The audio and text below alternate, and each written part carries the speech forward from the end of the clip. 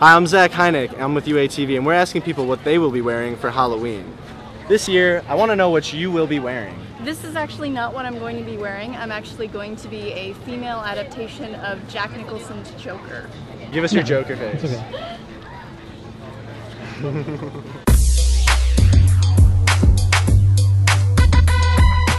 I am going to be an army girl. I'm going to be a lifeguard. I'm going to be a minion, overalls, yellow shirt, and it's like a minion hat. Friday the 13th mask. We have like a tie-dye shirt that she might wear. I'm going as Happy Gilmore.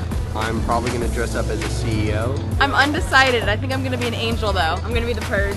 I'm not going to be the Purge, I can tell you that much. I don't know, I'm not wearing any costume.